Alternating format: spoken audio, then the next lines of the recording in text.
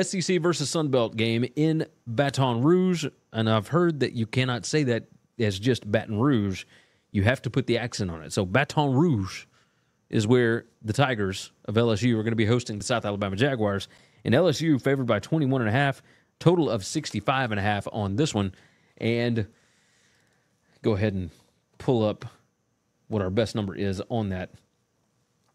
Yeah, I see what I got here. Okay. So this LSU offense is legit. The South Alabama defense can't stop the pass. They're number 103 in PPA per pass allowed. LSU is number 11 in passing success rate. South Alabama number 124. But when it comes to running the ball, which LSU is only doing about 38% of the time, that's what South Alabama is good at defending. They can actually stop the run. They're number 24 in rushing success rate allowed, number 45 in PPA per rush.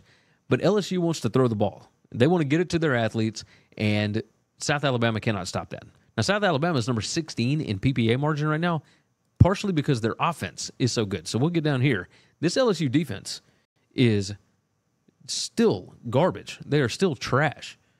I mean, it's absurd. Blake Baker came in, and nothing looks different. Now, part of this might be the fact that the secondary is not very good because they keep having to bring in transfers and whatnot. They haven't been able to develop a secondary yet. And when it comes to, the defensive line and whatnot, I don't feel strongly about that. Now you don't have Harold Perkins. Not that he is worth a ton anyway. He only had 1.5 tackles for loss on the season. And it's not like they've played the best of competition, right? But you look at this, and, both teams' penalties per game, number 103, number 107, is what it is. PPA per pass on defense for LSU is number 111.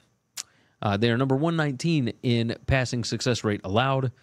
South Alabama is number 19 and number 15 in those passing. As far as running the ball, South Alabama number 5 PPA per rush, number 3 in rushing success rate, and they can be explosive in running the football. Number 21, Gio Lopez, the quarterback for South Alabama, is legit. He's awesome. He can throw it. He can run it.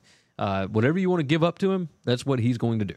So when it comes to this number, which is, LSU was favored by 24.5 against UCLA, and then that number came crashing down to 21, and then UCLA still covered. South Alabama actually pretty good. Now, granted, their current strength of schedule is kind of garbage. They're number 128.